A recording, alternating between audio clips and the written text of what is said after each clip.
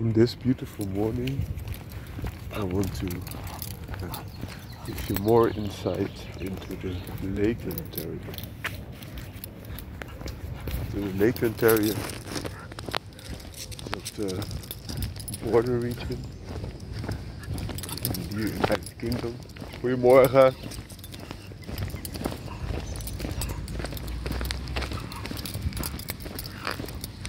In the United Kingdom, this a dog developed to hunt foxes especially, but also badger and other vermin and chase them into the fells. Hence, this class of terriers is also known as fell terriers. So the fell is like a rocky crevice, very hard ground.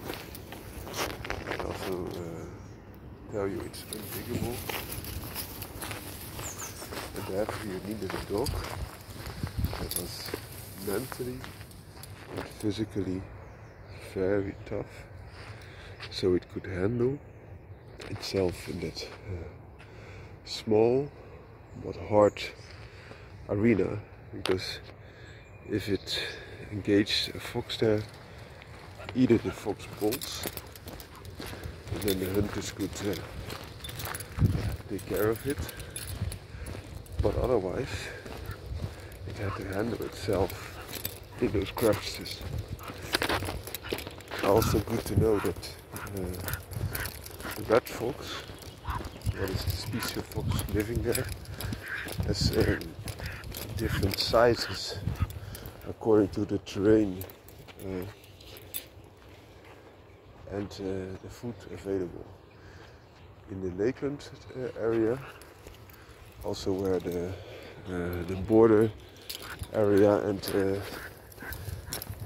and other areas, for example the patterdale area, this is a black smooth-coated patterdale terrier, also known as the black smooth-coated FELL terrier, is of that area. So the northern part of England, towards the Scottish border,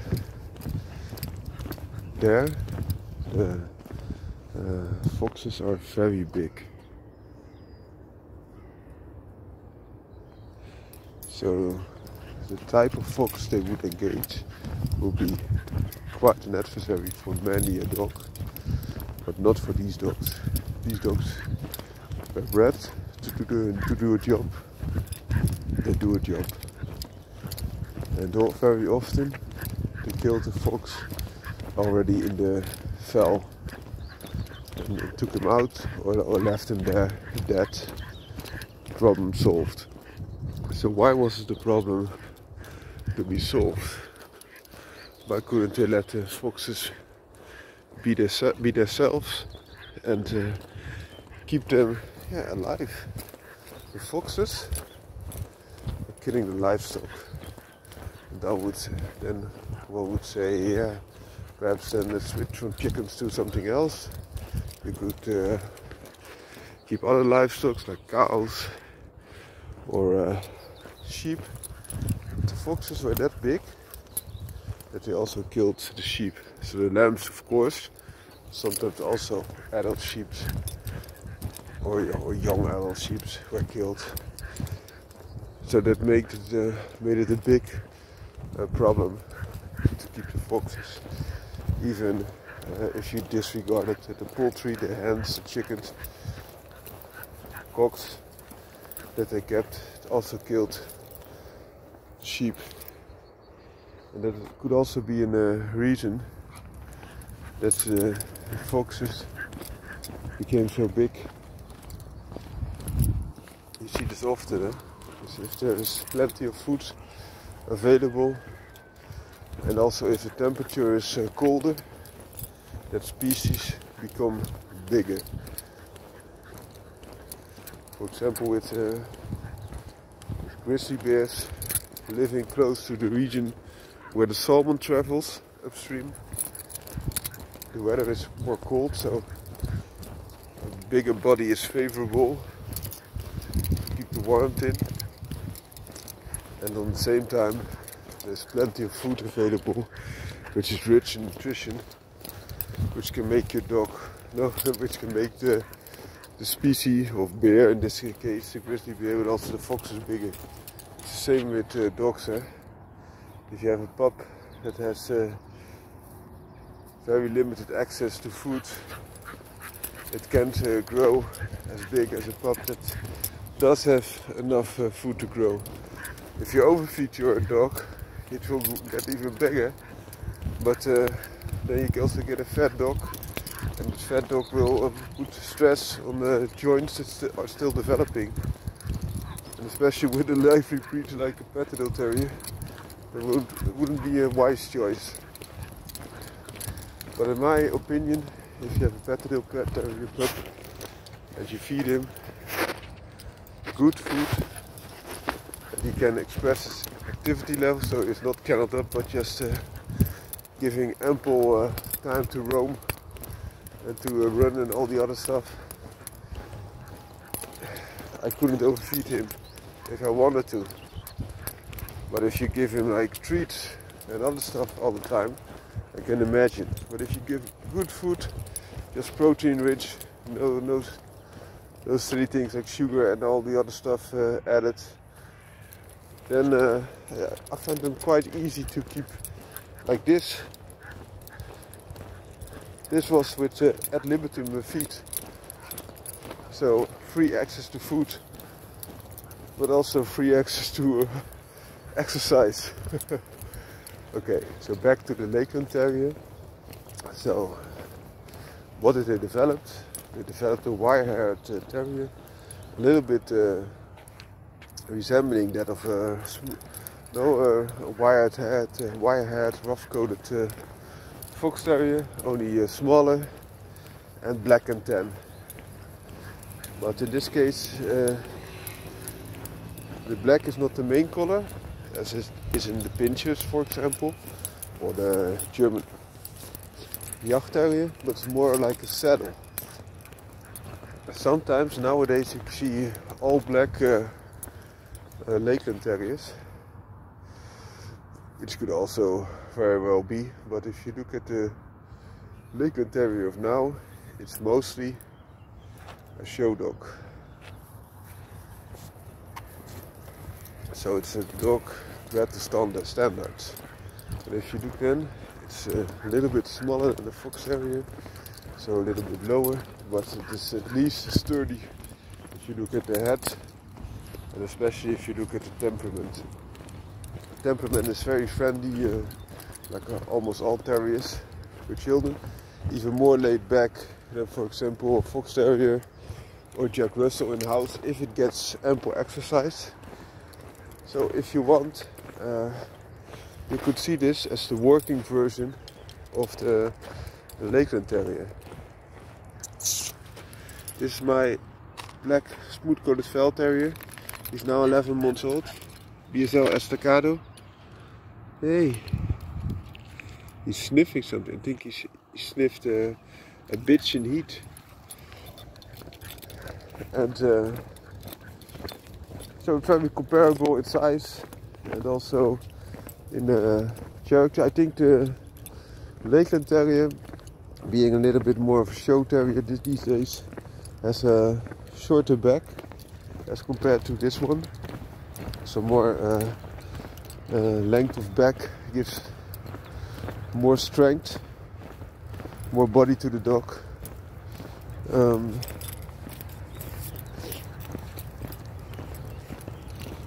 Yeah, what to say?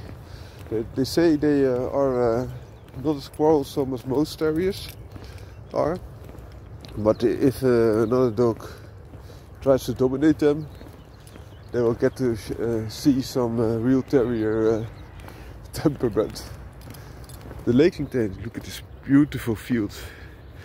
The Lakeland Terrier is not only a show dog. Some strains are still kept to work, which is very nice. And next to the patterdale terrier, you got also a long-haired version, rough-coated version, so not the broken-coated version. And the rough-coated version is often a very black, but sometimes also red coloration, and that closely resembles that of the working Lakeland Terrier. Also, these species are still interbred. In the origin of this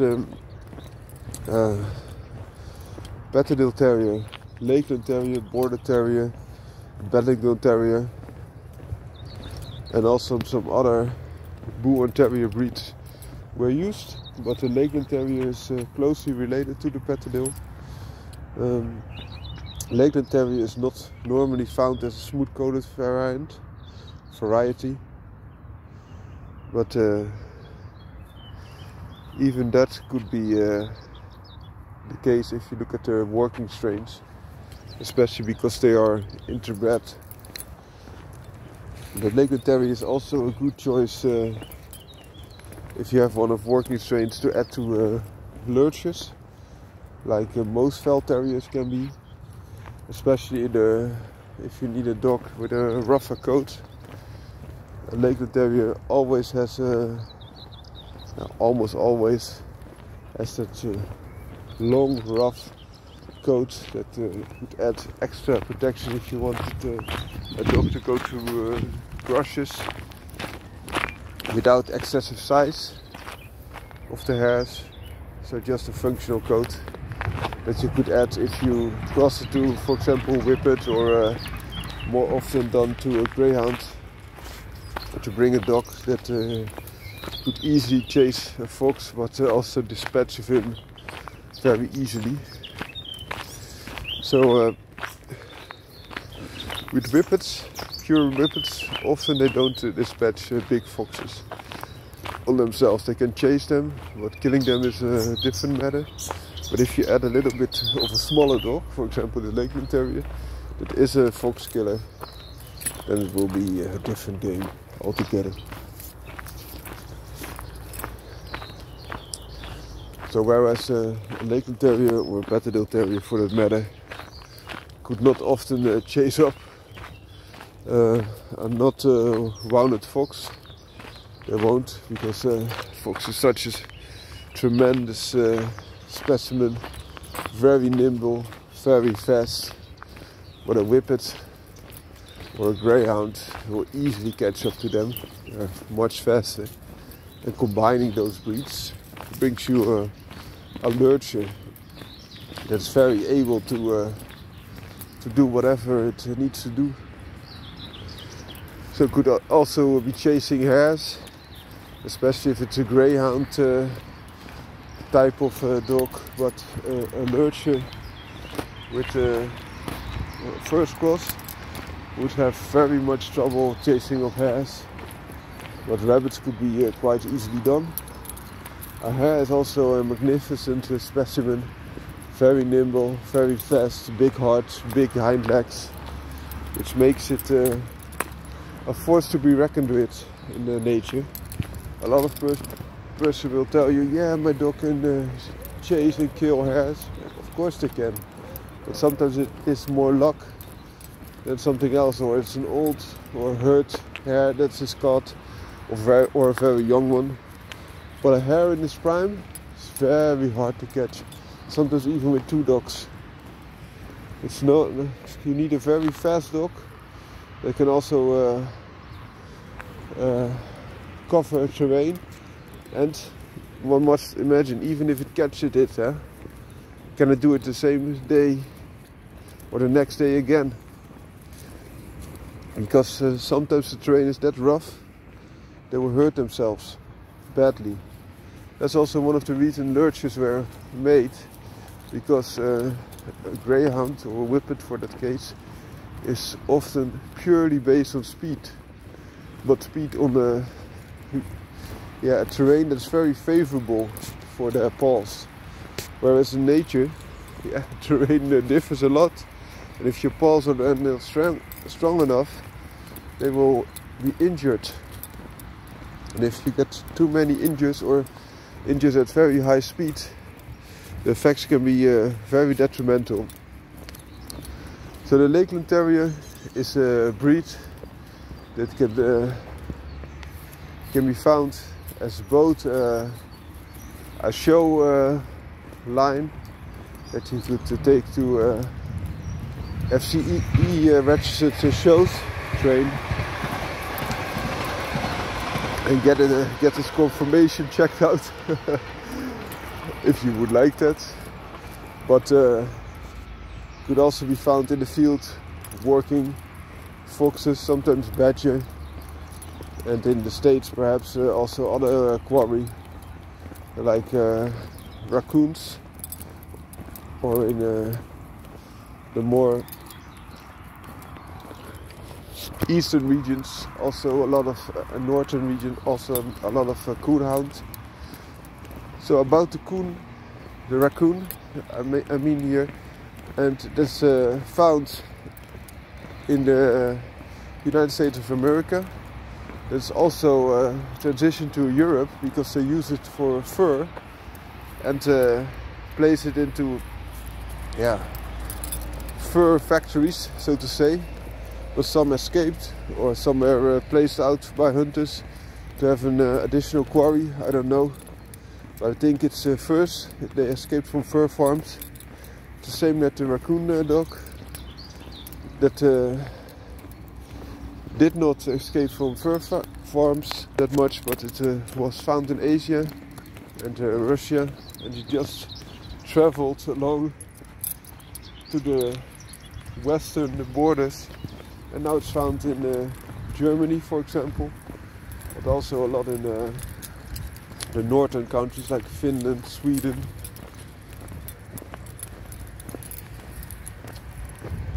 And it's also hunted a lot.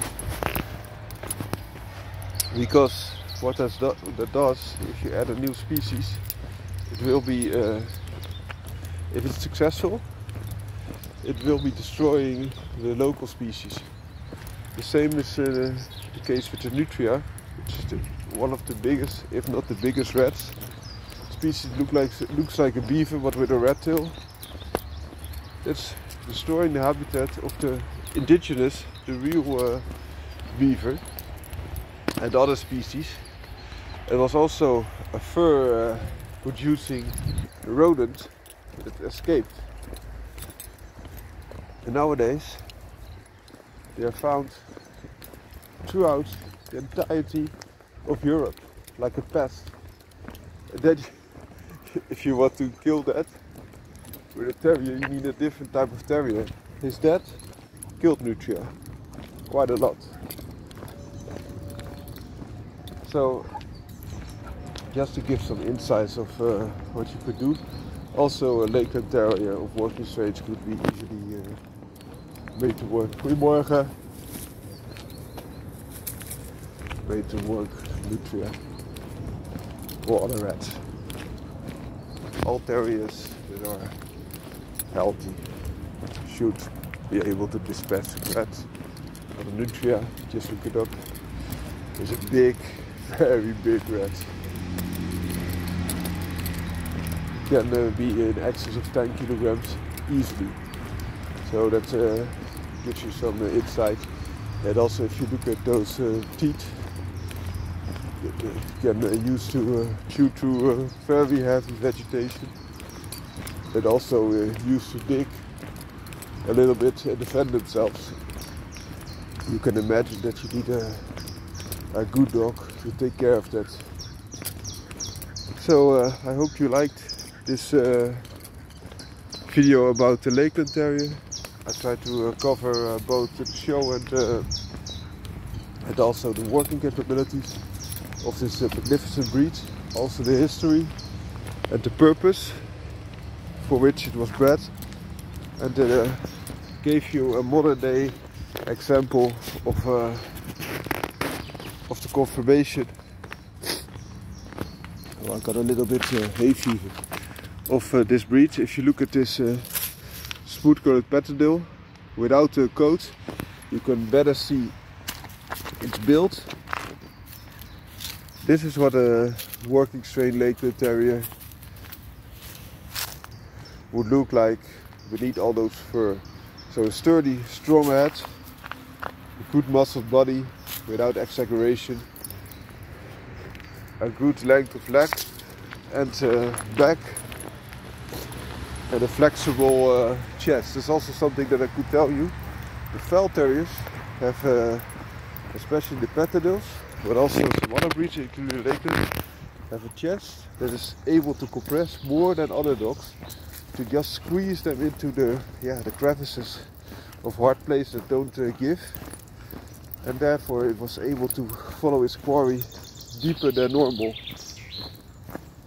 That's a good thing to mention as well. You seen something? Must be a mice or something. Zoek, zoek. Okay. Let's end it at that. Have a nice day.